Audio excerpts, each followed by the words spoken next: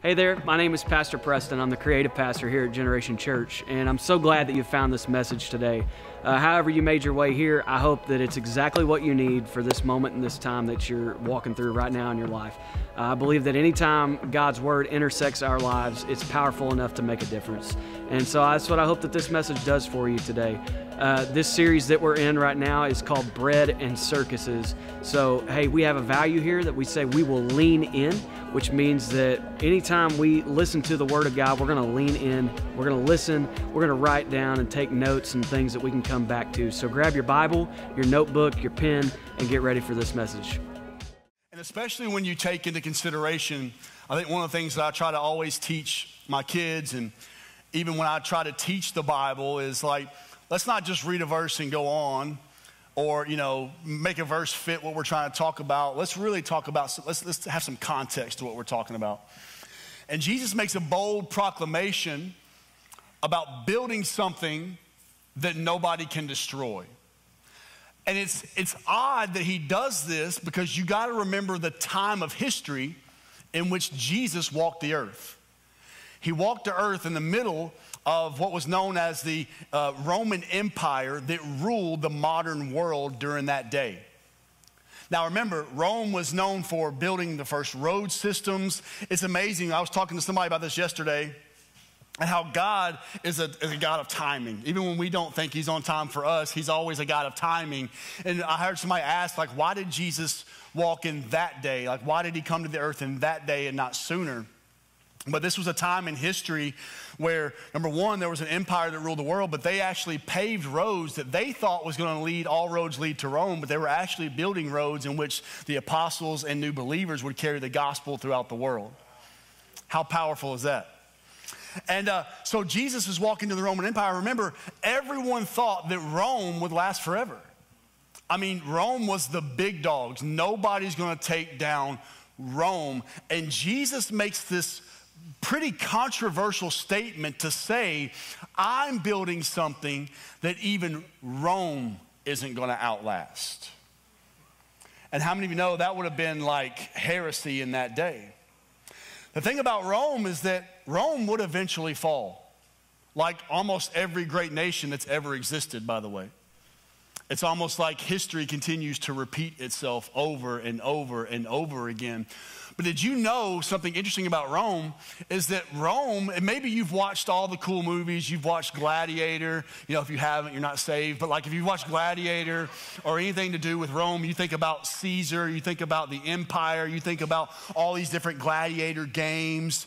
But here's what's interesting about Rome is that Rome for 300 years was actually a democratic republic. That means the people had a say-so, they voted, they did, kind of like the democracy that we have today. And it wasn't until 31 BC that they became an empire. And if you've ever wondered, like, how in the world did they go from people having a say-so and a right to vote and talk about what they want, to where now the empire is ruled by an emperor who, by the way, is not only a dictator, but also calls himself God and requires you to worship him. Because that's where they went.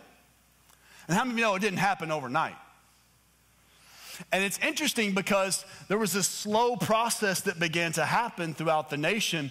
And a Roman writer or journalist actually wrote about this in 100 AD, about 150 to 70 years after the Democratic Republic turned into an empire. And his name was Juvenal. And he wrote about something called panem et circenses, which is simply Latin for bread and circuses. And here's the quote that he writes. It says, "For the people who once upon a time handed out military command, high civil office, legions, everything, now restrains itself and anxiously hopes for just two things, bread and circuses." What the emperor knew was that he could convince the people to slowly forget their values, their beliefs, and even surrender to whatever he wanted to do as long as he kept them fed and kept them entertained. And so the empire would hand out free grain to everyone. And then they had about 150 days out of the year where they would have gladiator games. They would have all these contests, juggling contests. I'm like, they gave up their rights for juggling? But how many of you know our culture is not very different? I almost called this series Netflix and Chill, but I didn't. Not trying to end up on Portland Hip, you know what I'm saying? Or Hip Portland, whatever. But because we live in such a society and culture. And listen, I'm not just talking about the world culture, I'm talking about church culture. Because some of you are the same in church as the rest of the world. In other words, all you care about is getting fed and being entertained. That's why some of you grew up and half of your life has been spent going to church instead of being in church. I've been gone for 2 months. I may come stomping in the door today, okay? Y'all may be like, hey, can you take 2 more months off? We don't need, you're a little abrasive today, okay? No, I watched this summer. I saw what some people said. But anyways,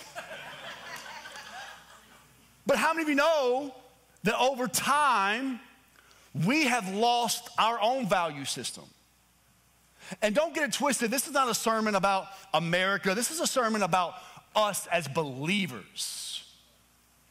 Because this whole series is going to be about godly values, biblical values. And here's what I want you to understand. If you're here today and you're not a believer, you can let what I'm saying go in one ear and out the other. You don't have to listen because it doesn't apply to you. What I would encourage you to do is ask yourself a question. Does this stuff make sense as we talk about it over the coming weeks? Because number one, if you're not a believer or you're wrestling with this whole thing, I'm so glad you're here. Because that's why we started this church. This church wasn't started so that we could have Christian conversations and then ignore everybody on the outside. We're here today so that we can get filled up with the power of the Holy Spirit so we can go out there and make a difference in our jobs, in our schools, and everywhere else. The problem is we live in a culture that says our four and no more, as long as we're in our walls. Jesus makes an interesting statement, and it's a statement that has actually been misinterpreted for years. He says, I'm going to build my church. Now, does anybody know what that original Greek word church actually was that Jesus said? Ecclesia. Now, why is that important? Because over the years, and I actually preached a whole sermon series on this. When they were translating the Bible to English, a lot of them did not want to disrupt the temple worship that was still going on. This is why if you grew up in a very religious environment, you were taught when you walk into the house of the Lord, you respect the house because this is where God's Spirit dwells. But that's not true to the new covenant. The new covenant says now you are the temple of God, that the Holy Spirit now dwells in you. But religious people want a temple to worship and a man to tell them what to do and how to live, instead of understanding that the Holy Spirit has empowered all of you to actually live out this. The Bible says that God He actually established me as a leader and a pastor to equip you to do ministry. But you grew up in churches that probably said, we pay the pastor to do all the work. That's a whole nother sermon, Gaines. I got to stop. I'm going to preach everything I got that I've learned in 2 months in 5 minutes. So this is important. Because they translate that word ecclesia to actually a German word called Kirche, or church. Because they didn't want people to stop respecting, at the time, I'm not bashing Catholics, but they didn't want people to lose their reverence for the Catholic Church or the temple in which they would come and worship. And so they thought we need to change this to Kirche, or church, because we want people to understand that this is what, can I tell you, but here's what Jesus was saying. I'm not building, ecclesia means gathered ones or called out ones. He says, I'm not building a building, I'm building a people. I'm building a following. And these gathered ones, listen, can I tell you, it's pretty amazing that he said this thousands of years ago, and hello, here we are still today.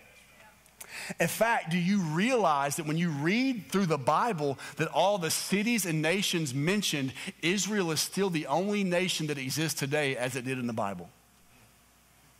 You can't tell me that God ain't true for thousands of years, that his words still don't be relevant for today.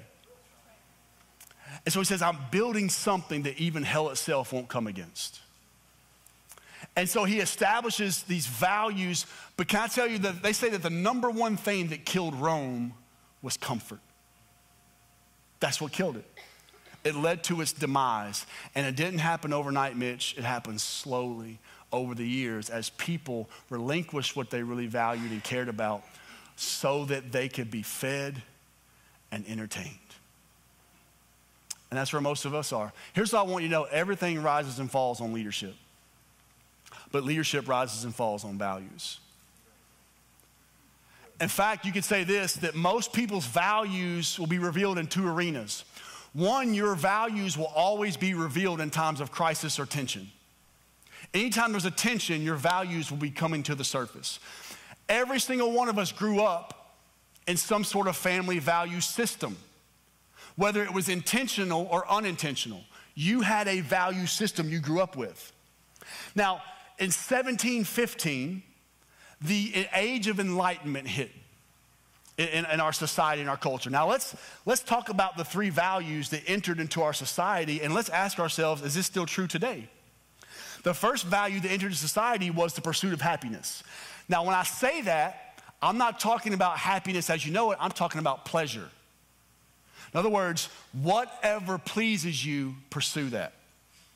That was a value that came to the surface. Hey, we want to pursue whatever it is that pleases you, you go do that.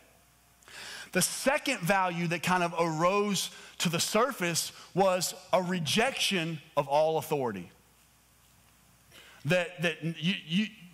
Listen, you don't submit to any authority, you don't respect authority. And the third value that came to the forefront was this unrestricted freedom of choice. Now, I don't know about you, I'm grateful that we live in a free nation. Are you guys grateful? I'm grateful for those who fight for our freedoms, all that stuff. But freedom without responsibility is chaos. And freedom without boundaries is chaos and leads to anarchy. Now, can we say, that was in 1715, are any of those values still alive today in our current culture? We see it now more than ever, don't we? People want unrestricted freedoms. People don't respect authority. And people are pursuing whatever it is that makes them feel good. Pleasure. And all of you grew up in some sort of family value system. Again, whether it was handed down purposely or not, you grew up with a system. And so for a lot of us, it looked like this, especially in my culture. I grew up, I'm a Gen X. Anybody Generation X? That's the greatest generation, right? Money, social status, family was the values. Now, don't miss this. I'm not saying you had money. I'm saying that was the goal. That you valued getting money because money was security. If I have security, I have status. And as long as I have money and status, my kids will be okay. But can I tell you what this value system leads to every single time? Dysfunction. Because what you ended up with is homes where dads worked nonstop and were never around. And the key was to get more stuff, because if you had more stuff, then you were happy and you thought, man, okay, now my kids are gonna have something. You don't realize that what your kids needed was not your stuff, but they needed you. And that's why, and I'm gonna talk about this, especially next week, that's why we have such a broken value system in our family today, because most of, especially men in our culture, dads they're not even respected in our culture now, because most of them are absentee. And so the thought process was, man, if I have money and I have status, my kids are gonna be taken care of. That was what we valued. And so for a lot of us, we walk through this dysfunction. And what you gotta know is, do you know what your family value system is? Because your value system will always come to the surface when crisis hits. That's why when you're tested at work with something that has to do with your integrity, or it has to do with making a decision that's hard, that in that moment will reveal your values. When you're at school and you're struggling with, do I cheat or do I get an F on this because I didn't prepare? That's when your value system will be revealed. Your values are not what you say that they are, it's how you live. Because your values should direct your behavior. So that means if you don't have values or don't know what they are, how many of you know your behavior just goes with the flow? It's whatever you're feeling in that moment, because now you have nothing that's directing your behavior. Are y'all with me this morning? And so for us, for me and my family, we said, listen, our values are simple. It's gonna be God and family. Because here's what we believe. if we have God's blessing, our kids are going to be taken care of. It's a difference. And some of you have it twisted, you have it backwards, because you're like, if I have money and stuff, and then we have church, then we're good. And that's how some of us grew up in the good old South, especially because we have a lot of good old boys that just, church is just something you went to, but it wasn't something that set a root and a value system in your life that said, this is how we determine how we behave. We're going to always be honest. We're going to always have integrity. We're going to always have character. Why? Because it's a value system that we built. I tell people, like, our family's not perfect, but let me tell you what we are. We're persistent. Can I tell you what my goal is as a parent? My goal is to make sure that my kids grow up not having to recover from me. Because let me tell you something. I love my mama, my daddy, like they did the best that they could. I've forgiven them for all the dysfunction in the past. But let me tell you something. I spent half of my young adult life trying to detox from dysfunction. Anybody ever had to try to detox from dysfunction? And I don't want my kids to have to detox from me. That's my goal as a parent.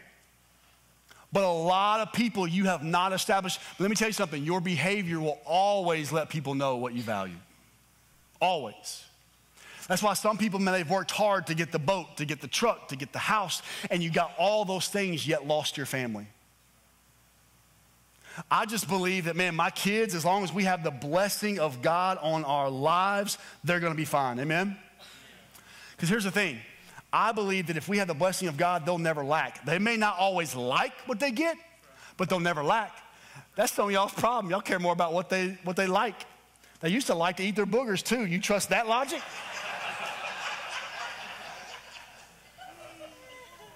When you trust them to establish the values, it gets messed up.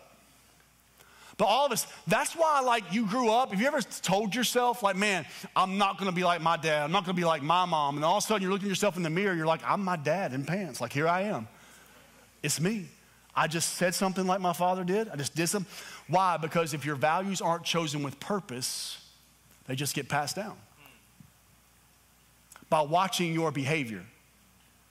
Dads, your kids are learning the value of church and everything else watching you. Are you just I'm going to dress up, show up, and go home every week? That's how they'll grow up viewing their faith. You dress up, you show up, you go home.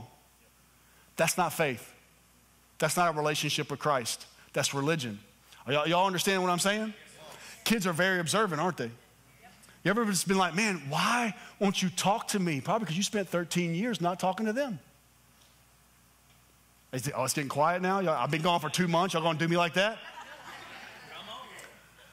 And now you want to talk about deep things because now all of a sudden you care about their adult life. But can I tell you the most influential years of their life is from 8 to 11. And so for us, like, I mean, our kids are so observant. We went to Charlotte this summer. I told my wife I wasn't going to tell the story again, but I'm doing it. We went to Charlotte this summer. We went to this burger place and they had all this stuff. Listen, my son, he's 6 years old, and he's a pretty good reader. So, like, everywhere he goes, he's trying to read signs. He's reading stuff. Sometimes that gets you in trouble, you know what I'm saying? And so, like, we have to take closed captioning off stuff, you know what I mean? But, like, we go to this restaurant, and it's a burger place, and on the wall, and we see him. He's like, pistols, pistols. And it was like the band poster, the Sex Pistols. And we're like, oh, my gosh, he's reading that sign. Like, stop. Now, remember, my wife grew up. Like, she was born in the Sunday school room. Like, I'm pretty sure my mother-in-law was teaching Sunday school, gave birth, and then finished her lesson. Because number one, my mother-in-law is that tough. And number two, she's that holy. Like, that's her. So Jess is just like, you know, she hears a wordy dirt, you know, it's like it turns pale, you know. So we go into this place. And I'm just like, you know, I grew up, you can take me out of the hood, can you get the hood out of me sometimes, you know what I mean? And so we go and we're there and she's like, hey, she asked the waitress, so what's your most top selling burger here? Oh, that's easy. It's the bad ASS burger, you know, and she's like, she says this word like 6 times. And our kids are sitting there and I'm laughing because I'm watching my wife like literally die on the inside, right? And all I kept expecting was Truett to be like, I'll take the bad ASS burger. You know what I'm saying? Like, why? Because they're sponges. And so if we're not intentionally handing them values, they just get passed down by watching how you live your life. And so you got to decide, like, what are my family values? What is it that we truly value? Not what we say we value. What is it? I have to look down deep inside and say, what does my behavior tell our kids that we value the most? Is it our marriage? Is it God? I was just talking with somebody the other day, and man, my heart breaks because one of our big vision for this church is to resurrect family trees. And I talked to so many couples. You ask them, how are you doing? We're doing good. We're doing good. And then I ask them a second question, and we'll dive into this deeper next week. I'll say, but how are you guys like pursuing each other intimately? And then it gets awkward. Well, and I find out real quick that when their kids leave the house, it's like they're starting over. Because how many know when kids show up on the scene, they interrupt everything, right? They interrupt life. And some couples will grow apart because they didn't value the marriage. Are you guys with me? We'll talk about that one next week, but here's the question I want you to wrestle with is how do we build a foundational family value system that experiences God's enduring blessing? Because I don't know about you, but I want God's enduring blessing on my life and the life of my kids. So right value systems lead to enduring blessings. Now I want to go to our main text in Matthew chapter 7, just a few chapters before this. Matthew chapter 7. Jesus is finishing up his most famous sermon called the Sermon on the Mount. And he spends an entire 3 or 4 chapters diving into this life of somebody who has experienced the kingdom. Not culture, but kingdom. And he says this in verse 24 to kind of wrap things up in this sermon. This is how he finishes the sermon. Anyone who listens to my teaching and follows it, everyone say follows, is wise. Like a person who builds a house on what? Solid rock. And here we go. You ready? Though the rain comes in torrents and the flood waters rise. How many of you know that's a picture of all hell breaking loose from above and from below? And how many of you know in the last year and a half, it's felt like it's come from all sides? And he says this. He says, and winds beat against that house, it won't collapse because it is built on bedrock. But anyone who hears my teaching and doesn't obey it is foolish, like a person who builds a house on sand. And when the rains and floods come and the winds beat against that house, it will collapse with a mighty crash. Jesus doesn't sugarcoat anything. He doesn't say, when you come to me, you'll never get sick, you'll have all that you want. What in fact does he say? He says, you better build your house on what I'm teaching, because if you don't, I'm telling you, hell's coming on this earth, and you're going to have trouble. The famous prophet, Travis Tritt, once said, Trouble. I think he might have been talking about something else, but I'm just saying, like, how many of you know trouble is coming? If you're not in a storm now, you either just got through one or one is on the horizon. Why? Because it's the world, the broken world that we live in. He doesn't sugarcoat it. And so there's a few things that I want you to get from this text. One is wise builders build for worst case scenarios. Not the best case, worst case. That's why if you build your marriage around the idea of happily ever after and the fairy tales, you're going to be disappointed. You know how the frog turned into the prince?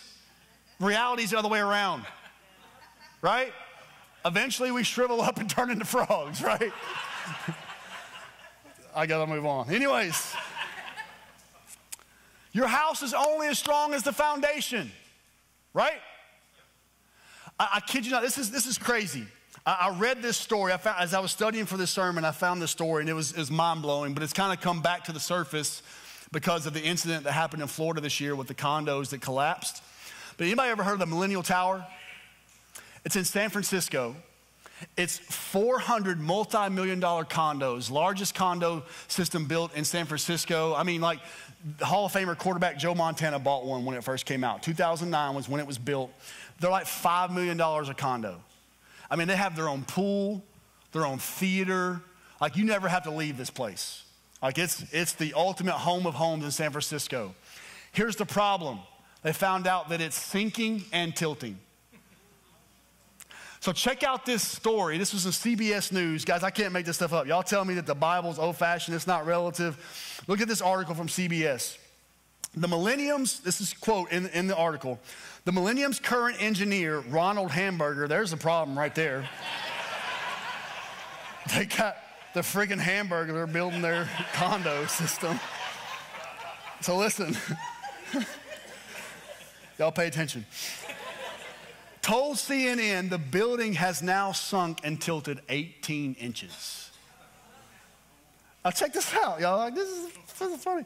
After years of lawsuits, hearings, and finger pointing, a retrofit announced last October will anchor the building to bedrock, which to the derision of critics had not been done originally.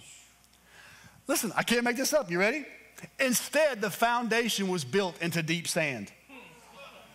Experts determined that adjacent projects and a process called dewatering has weakened the soil under the tower, causing it to sink. Now, most of them can't even sell their condos. They say you can take a marble, roll it across the floor, and it'll roll back across the floor. They can't even sell them. $5 million.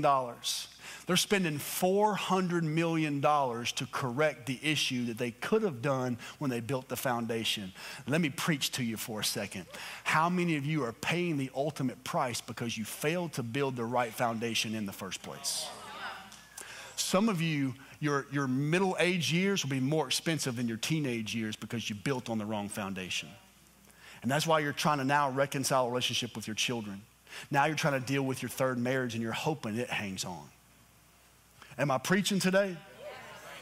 And I'm telling you, especially you guys on the front row, you need to make a decision now what you're going to build your life upon.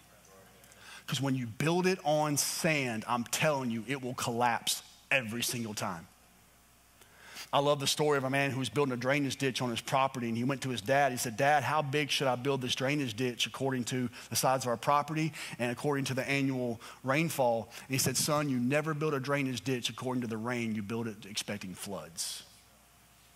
Wise builders build for the worst case scenario, because when you understand that life is going to be hard and you build on the foundation of the rock, that's why when all hell breaks loose, you can say, God's got this, because I have his enduring blessing. And my security is not found in my money or the business that I built or how much stuff I have, but it's built on what God says, and we're going to obey what he says.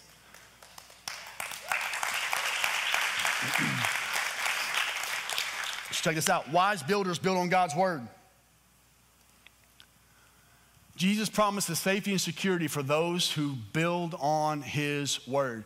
Here's the problem that we face, is that we don't live in an we don't live in a non-biblical world, but we face an anti-biblical world. That's the problem. It's not non-biblical, it's anti-biblical. Have you ever asked yourself the question, why would anybody build on sand? That's easy.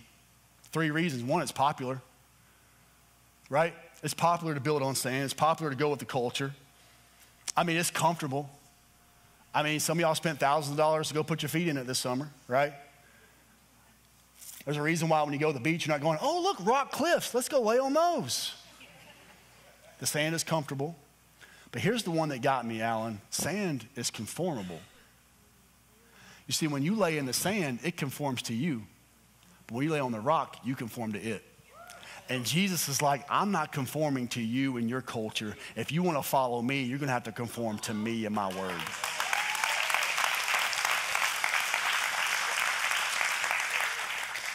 Because culture is always shifting, isn't it? I remember when they used to say this and now they say this, and like it changes every other day. That's why I don't understand why you guys follow everything what they say. Listen, the greatest thing I did this summer was I got off social media, didn't watch one bit of news. Like I came back this week and I'm like, is everything okay? Because I don't know. If it's not, don't tell me. Like I've been great. I've been at peace this summer. You know what I'm saying? And when we build on the rock, can I tell you that the culture is constantly shifting. Remember they were like, hey, milk does the body good. Drink milk. Now they're like, stop drinking milk, it's killing you. And then they're like, remember the incredible edible egg?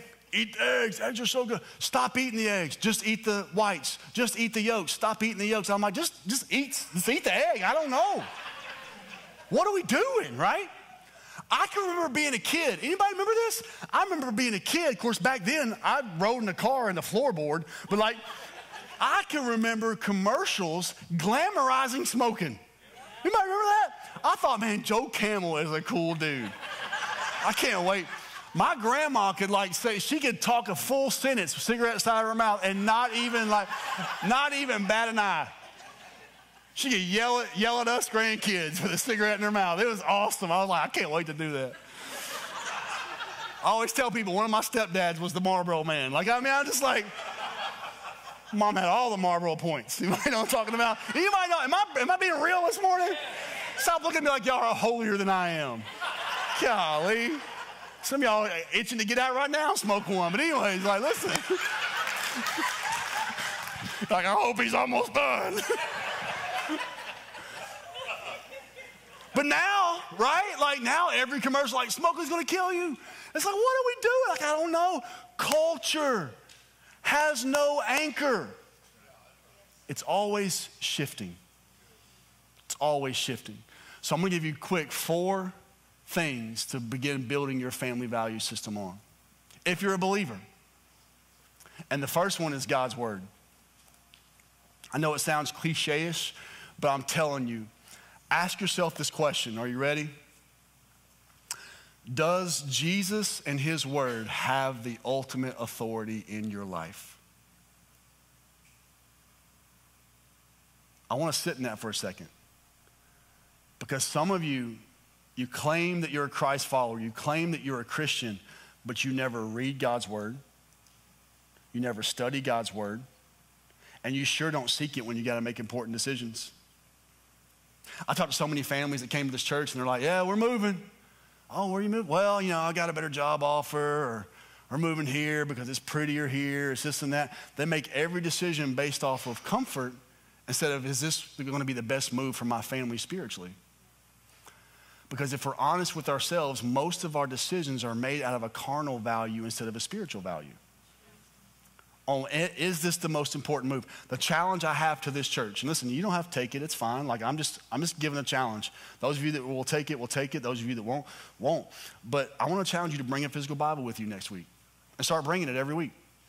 If you don't have one, talk to somebody in the orange room. We're talking about trying to make sure we can try to get some Bibles to give to people. And I get it, we live in a technology society, but can I tell you, like, that is ruining us.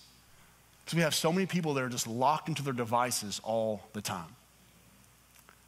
And so this summer, what I did, man, it was cool. I had the same Bible. And I usually preach out of the New Living Translation, if you're looking for the translation, or the NIV, the New International Version. So if you want to buy 1 or 2 Bibles. I have like 4 or 5 different translations that I sit down and study with, physical Bibles. And I preach out of this one. I got this new preaching Bible this summer. And I hadn't read it all yet, so I hadn't learned it all. But like... that was a joke.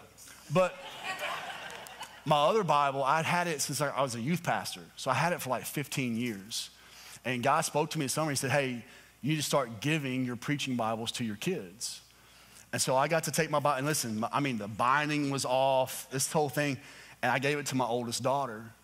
And I said, I want you to be able to see what I've wrestled with over the years.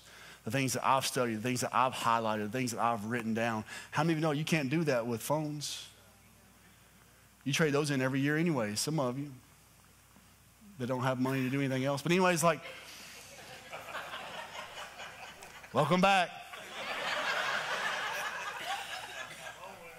But I'm telling you, there's something powerful. And a lot of people don't even get your Bibles until you're gone. How many of you got like your grandpa's Bible, but you didn't get it until after he passed? Or why not pass down the word while you're still alive? So I told my other daughter, I said, I'm going to preach from this for about 5 years, and then I'm going to give you this one. And then I probably need to give one to my son pretty quick.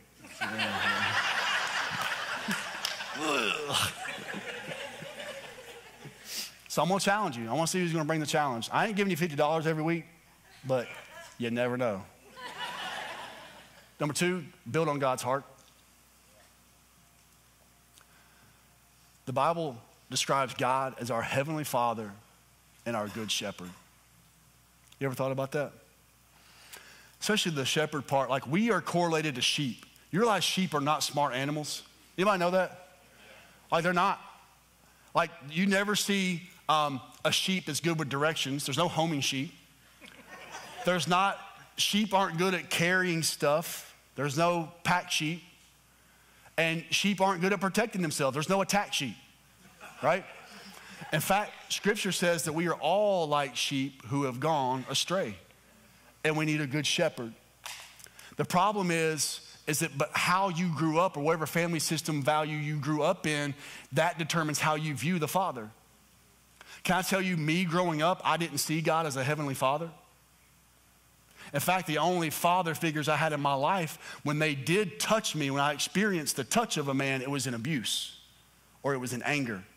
I never had a man growing up that touched me in an affectionate way that showed me that he was there to protect me. And so I can remember, and can I just be transparent this morning? Is that okay? I'm going to be anyway. So like the other night we were at a wedding, and like I like to dance. I just do. I love hip hop music. I love a good party. I just do. When the DJ comes out, like, listen, it could get weird. All right, so I love it. Like I've always loved music. I've always loved, and I think some of it, like I can remember when I was a kid, I was in first grade, and my stepfather came to pick me up from my babysitter. And of course, first grade, early 80s, like breakdancing came on the scene. You know what I'm saying? So like music came on the radio. I'm over in my seat, I'm like, I'm first grade. I'm like, I'm going to be a break dancer, you know what I'm saying? Luckily, God had other plans. So I'm sitting there, and I'll never forget, without even a warning, I get a hand across the face. And he was angry. And he said, you're white. You don't listen to that kind of music, and I don't want to see you dancing to it. And that was the first time I really, felt the pain of racism, but also the time that I felt like this man is not for me. He is against me. There is no love here. I'm in a competition with somebody else in this house. And that's how I grew up. And can I tell you, that's kind of how I viewed God for a long time. It was just a competition of whose will is going to break first. And the only thing God existed for was to get me out of a mess when I needed him to, or to punish me when I messed up. But you know what was powerful, Bill? I can remember at 18 years old, because I never thought God saw me. I thought God always just saw what I did. Because I thought, God, if you saw me, I wouldn't be in this mess. But it was at 18 years old when I poured my heart out on an altar in a little bitty church in southern Kentucky that I realized, man, the Father sees me. Pastor Allen just celebrated his 70th birthday. That's why the ambulance is coming in.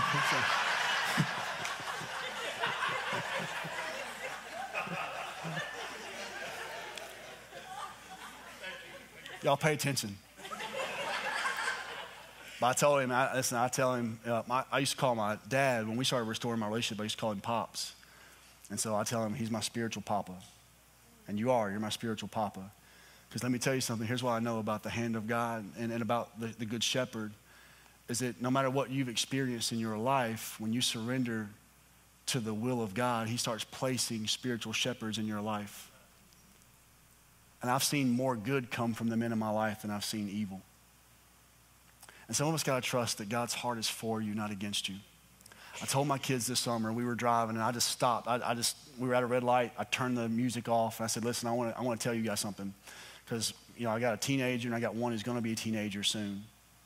And I know how it gets when you become teenagers. All of a sudden, you become inwardly, you just shut down. You don't talk to people. You think you can't talk to your parents. And I said, I'm gonna hit the enemy off before we even get there. And I said, listen, I want you to know something. One of the greatest joys I have is being your father. And I said, I want you to know something. I don't care if it's little. I don't care if you think it's silly. If you ever have something you need to come talk to me about, I don't want you to even think about how I'm going to respond. I want you to know I can't wait to hear about it. I said this because when you don't come to me with your fears, your worries, your insecurities, you rob me of the greatest blessing that I have on this earth, and that's being your father. And can I tell you, when you don't trust God's heart, you rob him of the greatest joy he has, and that's being your heavenly Father. Don't rob him of that joy. Number 3, you got to build with God's hands. You got to trust God's hand. And this is all about trusting that God's going to bless you in your resources and in your money.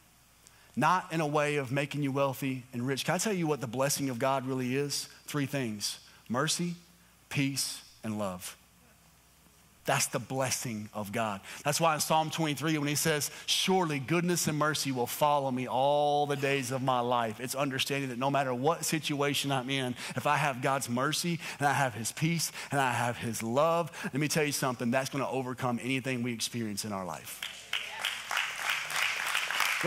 We have, ever since God taught us how to be good stewards of our finances, let me tell you something, we've become so generous. We become more and more generous every year, and we cannot outgive God. We've tried, and we cannot do it. I've told you guys stories about how we'll be in town, and like we'll pay for people's meals. We get our meal paid for, and sometimes like twice in a week. I'm like, if I do it once, God does it twice. And I'm like, I can't do it. I went all the way to Orlando, guys, in Cracker Barrel this summer, and we're getting ready to leave. And the waitress goes, I can't explain it. I don't know who did it. Somebody paid for your meal. I'm like, come on, because surely goodness and mercy will follow me all the way to Orlando. Come on, somebody. I said, look at God. I'm telling you, it's this moment. Some of you don't do it God's way. And let me tell you something. When you don't do it God's way with your finances, you ever tried to paddle up creek against a current? It's almost impossible, and it's a lot of hard work. When you do it God's way and you become good stewards and you become generous, let me tell you something. It's like you ain't got to do nothing because you're flowing with the current now. And what I want my kids to understand is that I want them to have an advantage in life. You know what that advantage is? It's not money. It's not fame. It's not any of that stuff. I want them to have the blessing of God in their life. Because when they have the blessing of God in their life, they have an advantage over everybody else. I don't care how wealthy their schoolmates are or anybody else, they got an advantage. Not because we got stuff, but because we got Jesus on our side.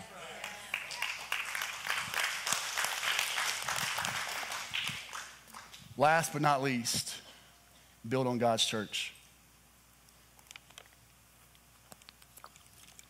Build on God's church. Is keeping your family rooted and involved in the local church a value of yours? Think about it. Don't answer, think about it. Is it really a value of yours? Where you say, man, I want them to be rooted in the house of God. They don't have to be here. We tell our guest services team, we say, listen, if we have VIPs and they're not really sold on our church, give them 3 other churches to go visit. Tell them we personally recommend them. I said, you need to know them. I said, because we want to recommend a good church if this is not the place that they're going to settle for. We had a couple visit from Gallatin one time. They had just moved to Gallatin. We said, we know so-and-so. I work with them. They invited me to this church here. They came. I said, you guys live in Gallatin? They said, yeah. I said, hey, I got some pastor friends there. They got a church. I said, go check them out before you come back to us. I said, because I know the burden that it can be to drive 30 minutes. And they looked at me like I was crazy. They're like, did you just invite me to another person's church? Like, you're the pastor. Because I want people to know that what we're building here is not something that's ours. God entrusted us with this. It's his church. Does being connected to the local church, is it a value to you and your family? Can I tell you what it did for my kids this summer? Man, we got to like July, the 1st of July, and my kids were literally like crying because we weren't coming to our church. Like, you talking about feeling convicted as a pastor. It's like, we're on sabbatical, you know? And they're like, they were broken. One of my daughters was having nightmares that she lost all of her friends, and I'm like, but you know what it also made me do in the moment? Made me be grateful for the community of believers we have in our lives. They were so pumped to get back today. They've been pumped to get back. And I thought, that's what we set out to do. Because I remember when we started this church, I told my wife, I'm like, I don't want our kids growing up being the prototypical pastor's kids where they grew up hating church, being disenfranchised with their mom and dad, and just hating it all together. And I thank God that they love their church. My oldest was 5 when we started the church. Maya was 2. Truett wasn't even thought of at the time. And it's amazing to watch their faith grow, to watch their passion grow. And I thought, God, if they do nothing else, this is why we do what we do. Because they love their church. They love the relationships they've built. We got to go visit Elevation this summer. And it was cool because when we got there, we were there for Youth X, which is like their youth camp. And so we got to experience a night with that. My daughter got to go to that, and we were there, and we walked into the Matthews campus. And almost 10 years ago to the day, me and about 12 or 13 others walked into that same campus. Andy Biggs was there. And we walked in, met some of the staff, and Andy, you can probably remember, we were just like in awe of such a big vision that had come to fruition in a community. And we said, man, this could be us one day, you know? And I kid you not, we walk in and worship's going on, and there's all these students up front, and my daughter's crying. And she turns to me, I can't make this up. She turns to me and says, Dad, this could be us one day. I mean, it was a full circle moment, Gaines, that reminded me the power of the local church and the impact it can make in our kids' lives. I used to ask the question, if this church went away, would our community weep, or would they even know about it? Let me ask you this question. If you stopped being connected here, would your kids notice, or would they weep? Because some of them wouldn't even bat an eye. You know why? Because it's not communicated as a value in the home. At some point, you have to wrestle with, are we intentionally passing down values that will outlive us, or are they going to figure it out for themselves? And where are they going? Can I tell you, here's the deal. Our values are revealed when the rain comes. When crisis, chaos, tension arises, you find out where your house is built on. When all hell breaks loose,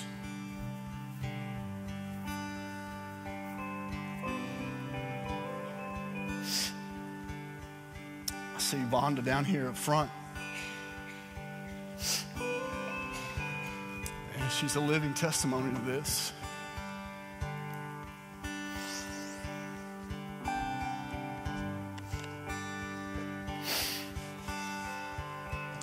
You know, I saw somebody this morning as I walked down the aisle, and if anybody would have had an excuse to say like, man, I'm not going to church, I'm so mad at God, I'm this, and she might have all those emotions, but you know what I saw from this woman who's battling cancer? Hands lifted up and worship. I walked up and I said, man, she's a living testimony to my sermon this morning. Because her foundation is built on something else.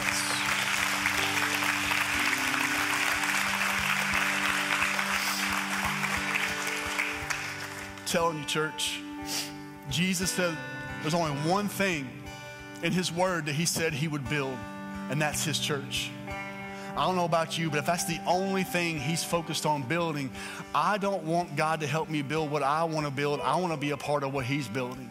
And that's changing lives. It's impacting families.